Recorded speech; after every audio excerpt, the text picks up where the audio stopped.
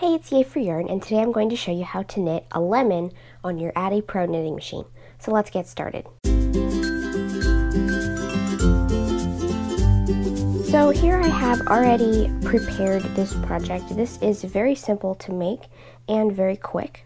All I have here is a ball made on the Addi Pro. If you want to learn how to make that, you can go and watch my how to make balls on your Addi knitting machine video. And all I've done here is it's basically a tube, 18 rows long with both ends cinched shut, and I have it stuffed. And I used yarn scraps for the stuffing, and I've only so far covered it with one layer of knitting because this is going to be our second layer. So this is another tube on the Addi Pro, and it is 22 rows long, and I haven't done anything to it yet. I've just taken it off the machine. And now I'm going to show you how to turn this tube and this ball into a lemon. So first what I'm going to do is take one end of the tube, whichever one you want to use first, cinch it shut, like so. I'm going to put the end of that yarn on my yarn needle. And I'm going to tie a knot to secure. So now that the end of my tube is cinched shut and secured, I'm going to bring my needle down about 1/2 inch from the center here, and we're going to make the little narrow parts at the end of the lemon. So what I'm going to do here is I've come out in the middle of a stitch right here. I'm going to go under. I'm going to try to make sure to stay in the same row all the way around.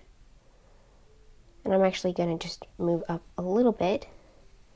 There we go, that looks about right. I'm going to go over one stitch in the row, under the next, over the next, under the next, over the next, under the next.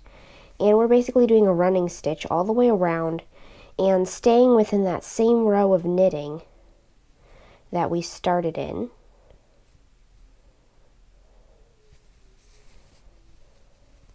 Until we get back to the beginning of that row, which is right here. So now we're just going to pull very tightly on that seam we just made, and as you can see, that kind of squeezes the end of that cinched section shut like that, and that makes the little knobby part on the end of the lemon. So now I'm going to pick up a little bit of yarn, pull on my yarn real tight, and make a knot, and bring the tail to the inside. And just leave it there because it can help stuff the lemon a little bit. So now I'm going to take the ball that I've already made that's only got one layer of knitting on it, and I'm going to insert it into my tube. And now we're going to do the other end of the lemon in very much the same manner. We're going to take that tail, cinch it shut. I'm going to thread that into my yarn needle, tie a knot to secure the cinched end. And now I'm going to do the same thing again. I'm going to bring the needle down just a little bit so that it's about 1/2 inch away from the center of that cinched section.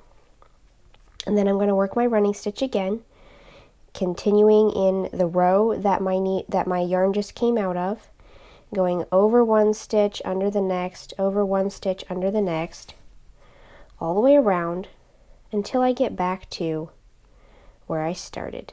Alright, so I'm just going to tug on that, make sure it's well cinched to create the little knob on the end of the lemon. And now I'm going to hold on to it real tight, make my knot,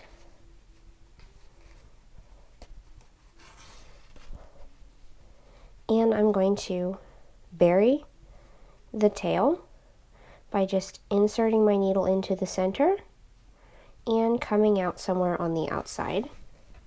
And then I can just cut the extra yarn.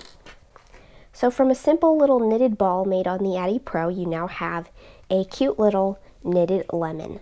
Now if your yarn scraps that you stuff your ball with are really dark or show through too much, then you can always put 2 layers of knitting around the ball before you cover it in this last tube, and that will take care of that problem for you. So I hope you enjoyed this video. If you liked it, please give it a thumbs up. If you make this project, let me know how it turns out for you in the comments below. And don't forget to subscribe, making sure you click the little bell next to the subscribe button to be notified of new videos. Thanks for watching. Bye.